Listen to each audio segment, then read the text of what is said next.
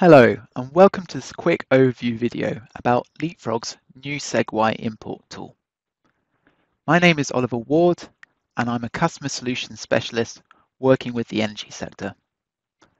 This new feature enables you to visualize 2D and 3D SEG-Y data directly into Leapfrog. SEG-Y data is a global standardized format for seismic reflection data and GPR, ground penetrating radar.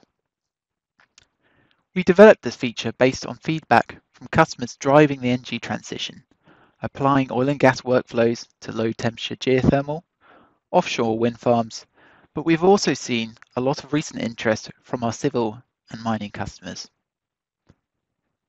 Previously, to co-visualize SEG-Y data, our customers had to create an image of the seismic section to be georeferenced in Leapfrog. This new tool now enables native visualization and basic interpretation of depth-converted seismic data as part of a multidisciplinary 3D model.